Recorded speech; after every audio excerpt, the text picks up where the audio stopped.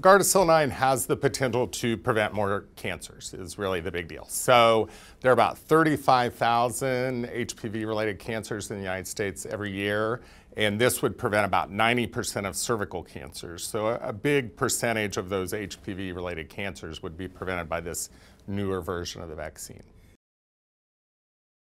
The version that's currently approved and would be in your doctor's office has 4 types of HPV in it, and the reason this one's called Gardasil 9 is it has 9 types in it. So it would be 5 extra cancer-causing types, and each of those contribute about 2 to 5% to cervical cancer, as well as preventing Pap smears that are precancerous. The current recommendation is that it should be part of the adolescent vaccine. So there's a whooping cough vaccine, a meningitis vaccine, as well as this vaccine that we ought to be giving to 11 and 12-year-old, in their early teens, boys and girls both. So then we have what we call catch-up period that goes clear up to age 26.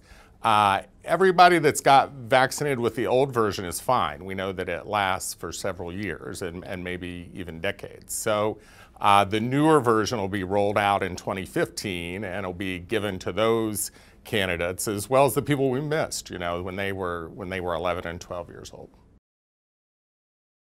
It's certainly part of routine recommendations. So requirements differ from state to state, and only 2 states have made it a school requirement. And so it's hard to know. I mean, that's usually decided individually, but the real reason you should get this vaccine is it's cancer prevention.